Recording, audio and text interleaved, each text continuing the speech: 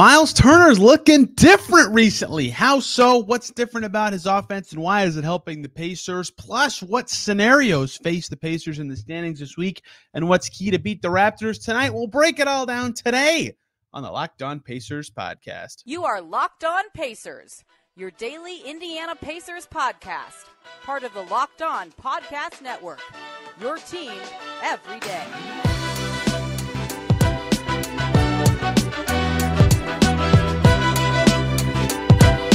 What up, y'all? Happy Tuesday, and welcome into another edition of the Locked On Pacers podcast, where we, of course, talk about the Indiana Pacers. As always, my name's Tony East. I cover the team for Forbes and SI, and today I've got my Indy Final Four shirt on.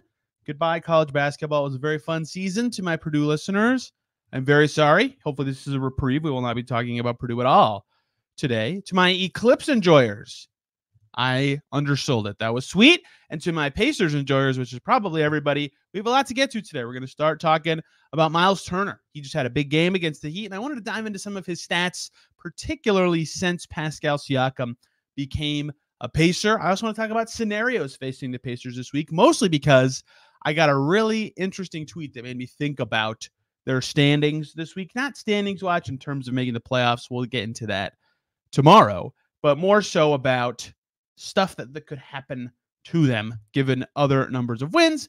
And we'll close looking at the Raptors, their opponent tonight, who will be missing a key player due to just straight up rest. Very interesting, and some draft pick scenarios involved in that game. We start with one Myles Turner, who was just very great against the Heat. Double-double at halftime, 22 points, 13 boards against Bam Adebayo, who typically has been a tricky matchup for him. I believe it's been said before that, ever since the Team USA 2019 experience, Bam thought he should have been on that team. Takes that matchup a little more personal. I've never asked Bam that, but, either way, that matchup has typically gone well for Adebayo, and Myles was fantastic in that game. And I was looking back through a lot of podcasts I've done. I've done a lot of diving into several players in the team's rotation, even some out of it. And I haven't talked enough about Turner recently. So I really wanted to start with him.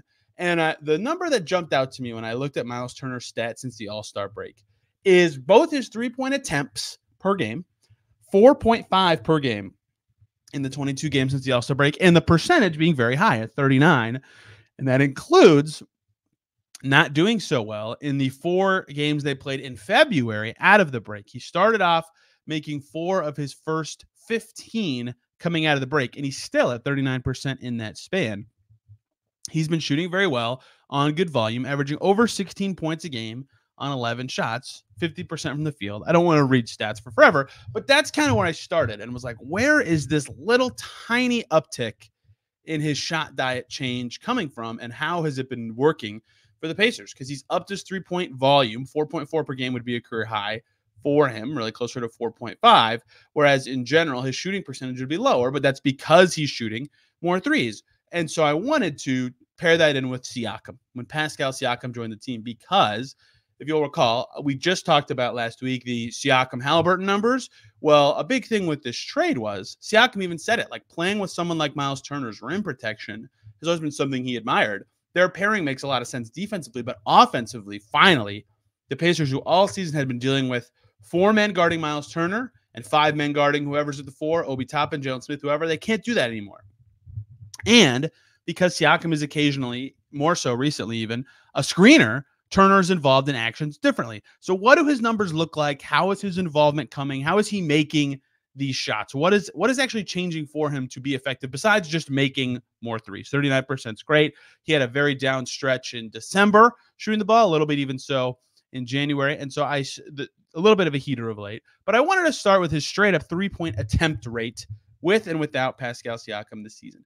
Without Pascal Siakam this season, 172 of Myles Turner's 521 shots without Siakam on the floor with him are threes. That's 33%.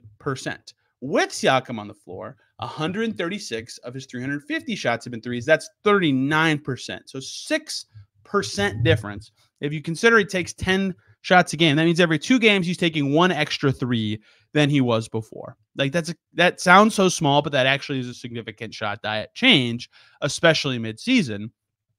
And I noted that to say, I think that ties in very well with something I talked about last week, which is something the Pacers are doing well now with Siakam is Siakam will occasionally set a not real, just to see what the defense is going to do, screen for Haliburton at the start of possessions or early in possessions. And if there's a switch or if they just get a matchup they like, they just go to Siakam in the post. He's posting up a lot with the Pacers, and his efficiency on those has been spectacular. That's been one of his best play types for the Pacers. Well, when he is working inside like that, that basically requires Myles Turner to be a spacer. In fact, I think the fact that Siakam is having such a wonderful time being efficient on these post-ups is because he's playing on a much better shooting team, and that's made possible by, one, having a center who can and is willing to shoot threes and make them. But two, the whole team has to be able to do that. And the Raptors, we'll talk about later, are not a good shooting team. So that's something that stood out to me right away is, yes, Myles Turner's good at a number of things. It's not just that he's a shooting big man, but that does make him pair well with Siakam. And it was fascinating to me to see 6% growth in his three-point attempt rate with Siakam on the team.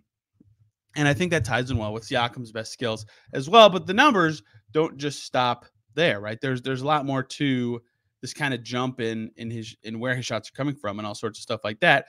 For example, the 40.45% from deep he's shooting. Sorry, I just got lost in my numbers here. With Pascal Siakam on the floor.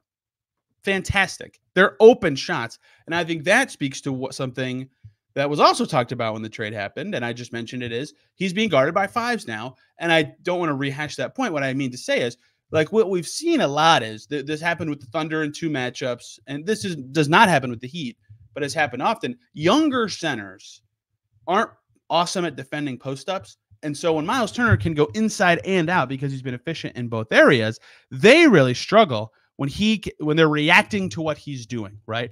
And so because now they have to guard Turner all the time, they can't guard fours anymore when they're playing the Pacers.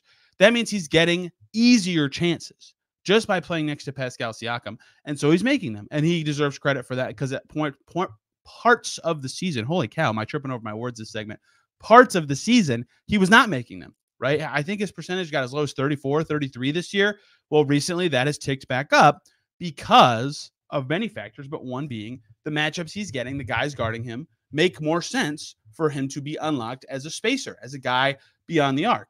And so I've been fascinated to see those numbers in particular be a big part of his jump and his growth in the offense with the Pacers. And that's something that will always be there to me. How many teams have really great defensive 4 and really great defensive 5, and both of them are mobile and both of them can shut down both options? Very few in the NBA, right? That's why that duo has been so good together. And you look at the Pacers with Siakam and Turner on, pretty good offensive rating, 117.5, and a pretty good defensive rating.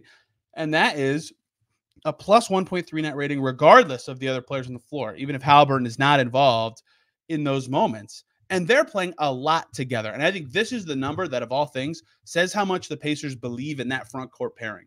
Since the trade, right, in games that Siakam and Turner have both played, Myles Turner and Siakam together, 770 minutes. Myles Turner, no Siakam, only 135 minutes. So 770 out of 905 minutes in those games together. 85% of Myles Turner's minutes in games him and Siakam both play, they share the floor because the Pacers believe so much in that duo and how they work together. And you're seeing how that impacts Myles Turner's stats, particularly since the break when they've gotten their feet under them and have been better.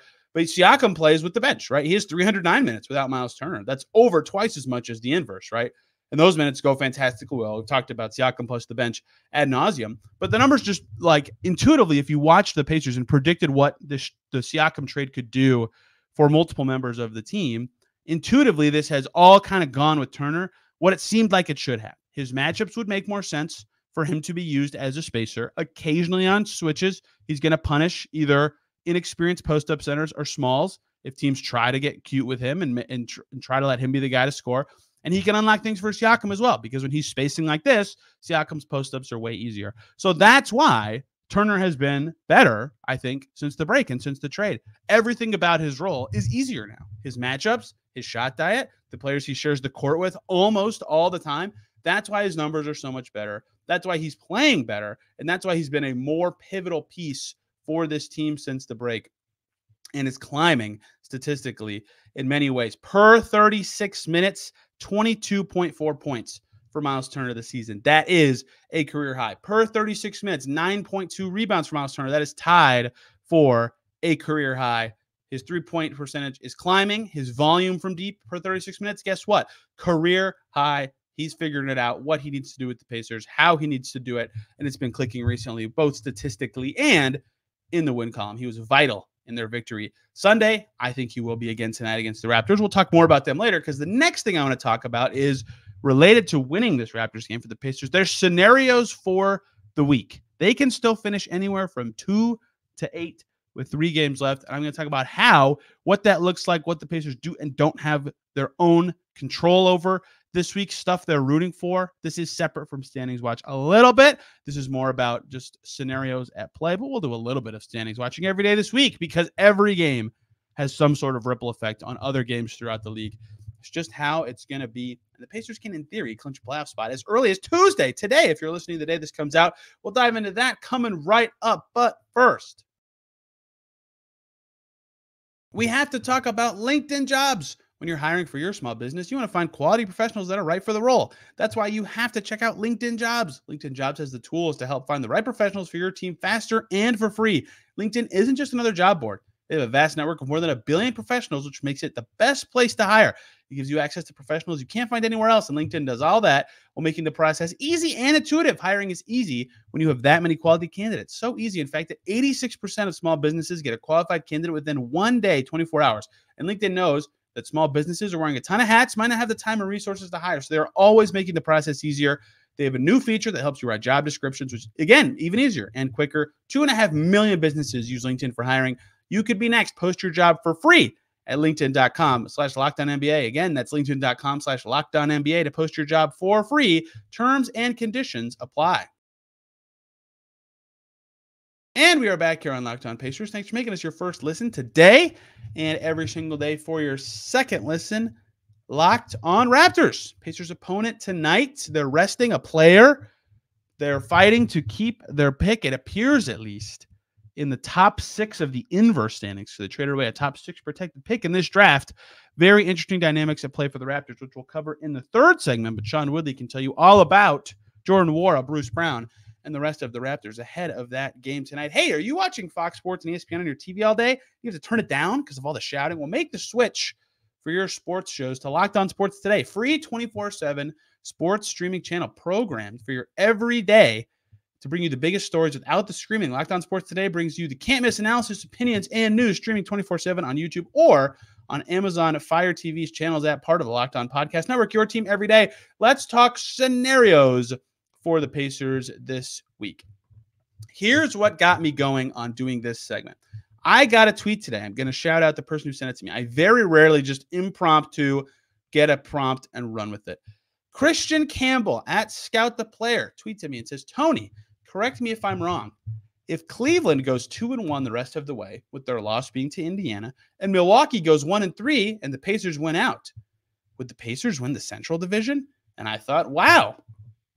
I and every other person tracking this have been so locked into the Pacers making the playoffs or catching other teams or whatever. I haven't even thought about the Central Division, which doesn't really matter.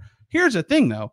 For the Pacers to win the Central Division, they would make the playoffs. There is no scenario where they would win the division, given the remaining games for every team in the East, and not make the playoffs. So this is sort of interesting in that way, in that, yeah, it'd be cool to have that happen. The laid out scenario that I just read from Christian is accurate. If the Bucks close with a moderately hard schedule, but not that hard, and aren't playing very well, they go 1 or 3 or worse. That's it. The Bucks are the only team to think about because the Pacers control their destiny currently to pass the Cavs.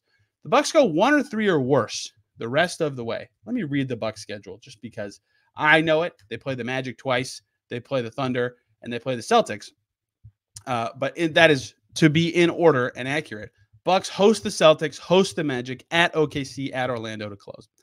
The fact that they play the Magic twice is relevant. We'll get to that later. If the Bucks go 1-3 in those 4 games or 0-4, the Pacers control their own destiny to win the Central Division. That's pretty cool. That's not something I even thought would be possible to discuss. Pacers have the best record in the East of the top 10 teams across the last 10 games, except for the mighty Celtics, who are just a machine, an unbeatable machine.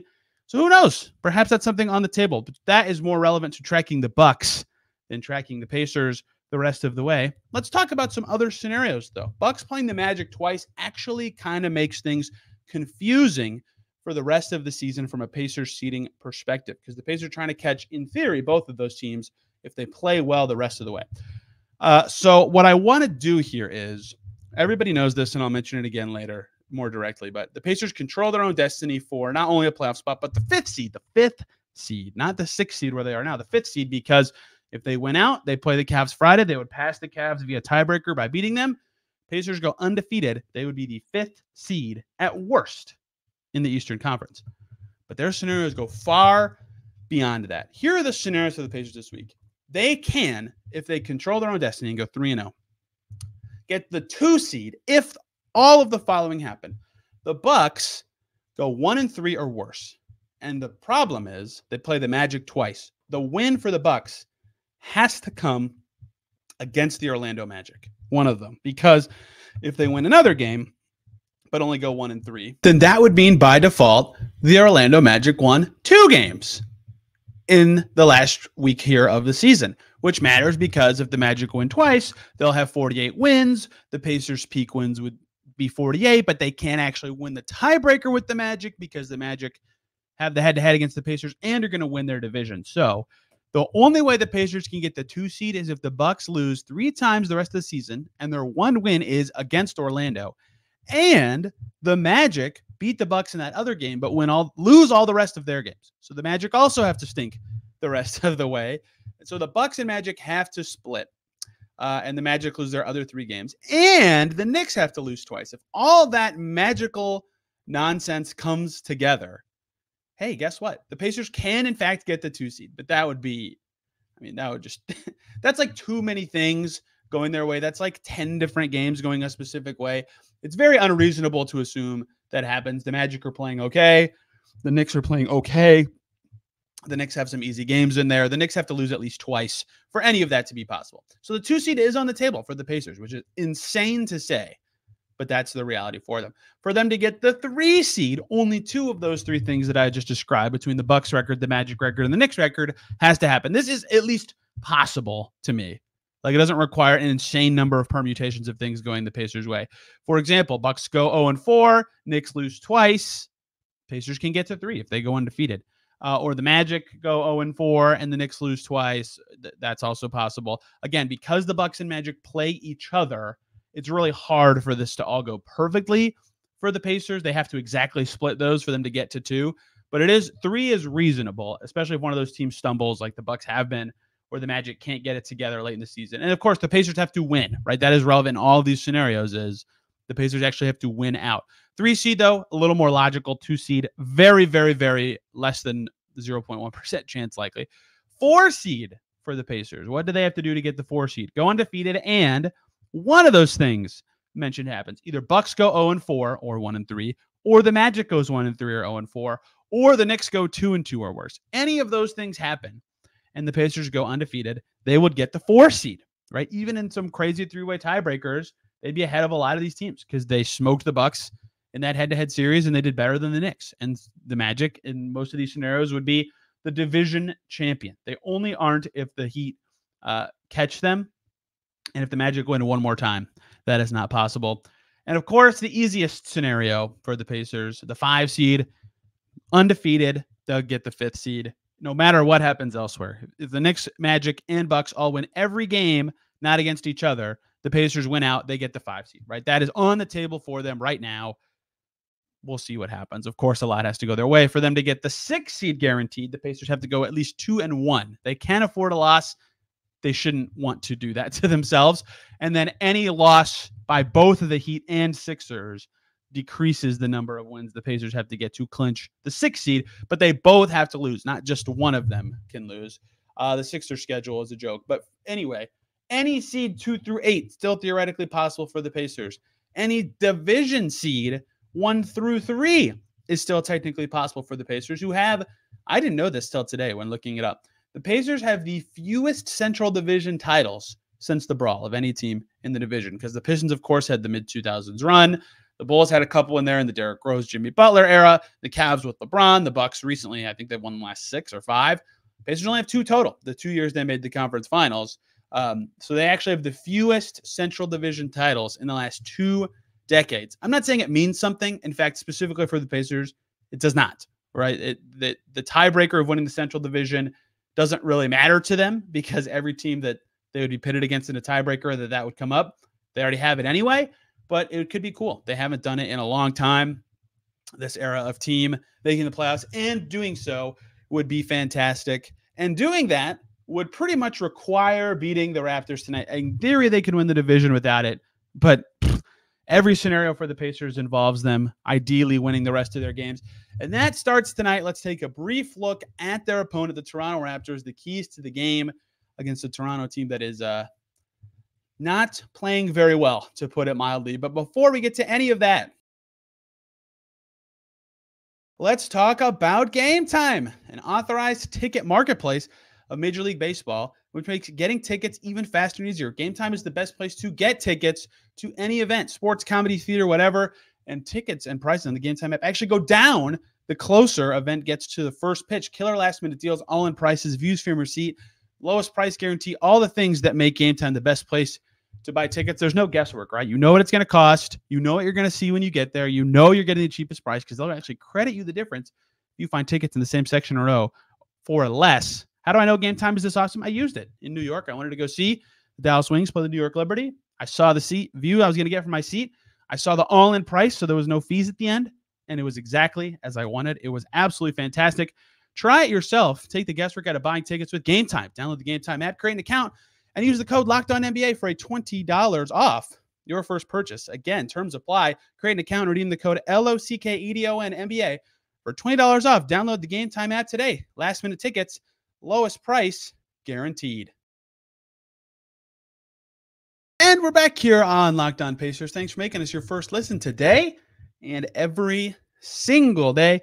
For your second listen, check out Locked On College Basketball to recap the end of the college hoop season. We'll dive into the draft here on Locked On Pacers once their season's over. Usually, the last 3 years, we've already started that, but this year, not the case with the playoffs potentially looming for the Pacers. Apologies for any weird cuts in the video or audio that you're hearing right now. I've had to get up because I have food poisoning right now, and I'm trying to power through the rest of this show, but you don't care. Let's talk some Pacers, Raptors. Very interesting game, of course. Look, here's the thing about the Pacers. They have not earned the trust of anyone to win this game. They have not won 3 games in a row since the All-Star break. They have routinely won 2 in a row and then had an easier opponent in the third game and come up short. Oh, constantly, right? Brooklyn, just last week. That is preventing the Pacers right now from a 5-game winning streak, is that Brooklyn game they played last week. In Chicago at home, the DeRozan miracle game prevented them from that winning streak too. It's just, it hasn't quite been there for this Pacers team. The Toronto home game that we're about to talk about, the Raptors, late February, where they were winning in the fourth quarter, ended up losing by 8, giving up 130. Their defense was awful that night. Over and over, they've been close and haven't been able to do it. And tonight they have another chance to do it. The difference is, I kind of said this last week and was wrong. The cards are down. This is it. This is the season this week. If they go 2-1, they're in the playoffs. The Raptors are an interesting team. Before we dive into their actual basketball, I thought this game was fascinating. I talked to Dave Searle about this yesterday, in that the Raptors have the Pacers' first-round pick this year. Of every team that wants the Pacers in the lottery, which includes, of course, the Heat and 76ers, the Raptors are the top of the list. If the Raptors were going to try one more time this season, to me, it would have been this Tuesday night game. Try is a stretch. Players always try. Organizations don't always try. The Raptors are 2 wins right now behind the Grizzlies, and the Raptors have won 2 straight games. The Raptors have 4 more. The Grizzlies also have 4 more. The Raptors have a top 6 protected first-round pick outbound right now to the Spurs. They would like to finish with the 6th worst record. That's where they currently are. They have to be careful about winning the rest of the way. Their schedule isn't hard necessarily, but they do have to think about that. But beating the Pacers and then losing out would still get them what they want and potentially help their lottery pick. But they play the Nets on Wednesday. Who knows what motivations the Heat will have for those games. Meanwhile, the Grizzlies, who they're chasing, I mean, every team's schedule is kind of weird at this stage, but the Grizzlies' schedule is moderately hard. They play the Spurs, who are trying, and Wembanyama is amazing, and then Cavs, Lakers, Nuggets, who are all certainly trying. So there's a chance the Grizzlies lose out, and the Raptors have to be careful. So perhaps they don't really organizationally go for it. We'll see. I don't want to look too much into that. But the flip side is, and the part I didn't mention yesterday with Dave is, the Pacers have the Raptors' second-round pick. And so the Pacers beating the Raptors could actually help make that pick better, or at least secure it as the 36th pick. No chance it moves to 37th, all sorts of stuff like that. So that would, of course, be valuable for the Pacers. So they have motivations to win even beyond their record, looking forward to those dynamics how they play out. Because all we know so far is Emmanuel Quickley, who scored 31 for the Raptors in a win over the weekend, is out for rest. Just rest is the designation. If that's any indication of what you'll see from the Raptors, who knows? The thing about the Raptors that fascinates me the most in this game is they are a terrible shooting team, which actually I think plays into the Pacers' hands with Quickley out a lot more than it did or would have otherwise. And also is relevant because when the Raptors beat the Pacers in Indy in a kind of stunning result, they shot it well, 43% from deep that night. But this season, Toronto is 26th in the league in three-point percentage right now at 34.9%. Here are their top 10 three-point shooters this season entering the game you're about to see. RJ Barrett, 40.7%. Gary Trent Jr., 40.4%. That's their top two guys. They're both playing. Then it's Emmanuel Quickley out, OG Anunoby on the Knicks, Grady Dick hurt, Dennis Schroeder on the Nets, Malachi Flynn on the Pistons, Otto Porter hurt, Scotty Barnes hurt, Jonte Porter being investigated for illegal gambling activity. That's Chris Boucher hurt. So of their top 11 three-point shooters this season, there's a chance only two of them, granted it's the best two, are available to play. So that is thing number 1, 2, and 3 for me for the Pacers in this game. If they can limit the Raptors to a crummy or average shooting night given their available personnel, I think that would go a long way for the Pacers in giving themselves a great chance to win. They can out-efficiency this Raptors offense, to me, very easily, right? The Raptors are 24th in offense. They're so good at cutting. Remember, they cut the Pacers to death in Indy when they scored 130 in late February. This game is all about defense for the Pacers, right? Containing those shooters, containing guards, attacking the rim. But if they can limit their shooting of those two guys, RJ Barrett and Gary Trent Jr., I think that alone would give the Pacers a good chance to actually do their thing, because the Raptors cannot shoot right now. I mean, even if you just look at their season, their schedule, right? They beat the Pacers in late February. They have 3 wins since. They were 22-36 at the time. They are now, I can't believe I can't find this. They're now 25-53. So obviously not playing well. They lost 15 in a row at one point. The Pacers should be able to beat them. I think the shooting is the biggest thing. The other thing that the Raptors try to do is they play pretty disruptive defense. Like they try to. They're 8th in steals. They try to be a transition team. They're pretty good there. Their rim defense isn't particularly good, though. They give up the 23rd most two-point shots, 26th best percentage of shots inside the arc, and they foul out. They give up the 4th most free throws per game. They're a younger team. None of these are like surprising numbers. But all this kind of speaks to the same thing to me. If they want to prevent the Raptors from getting their easy chances and make sure the Pacers are playing their own style, scoring when they want, what does this all mean? Well, contain the shooters, and the Pacers guards need to attack the rim. Tyrese Haliburton was good at this at key moments against the Heat when they beat the Pistons, and he took 3 threes. He was really good at this.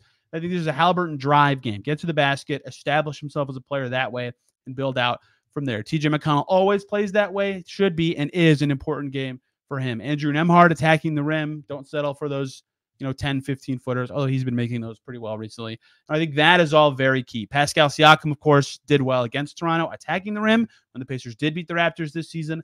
Those are the 2 biggest keys for me. Pacers guards take care of the ball, so the Raptors will get in transition, and attack the rim, play inside out, force them to foul, force them to play rim defense. Jakob Poeltl's out, right?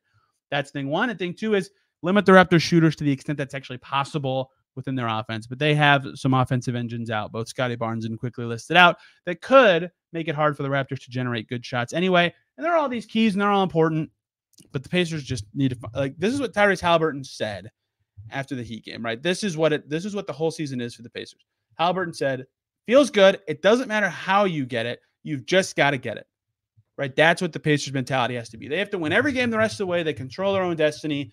You can find little things that I just did about how the Pacers can win all these games individually, but they just got to win. And if they do so, they'll need to go 1-1 over the weekend to secure a playoff berth. And we'll cover all that here on the Locked On Pacers podcast tomorrow. We'll talk Pacers Raptors and do an official standings watch given Tuesday's results and look at what the Pacers updated scenarios are. We'll have a guest Thursday. We'll look ahead to the weekend Friday. Lots of fun stuff coming here on the show this week. If I said something dumb, you can find me on Twitter at Tony R. East and the show at Locked On Pacers. Back tomorrow talking Pacers Raptors and plenty more. Till then, everybody, have a wonderful day.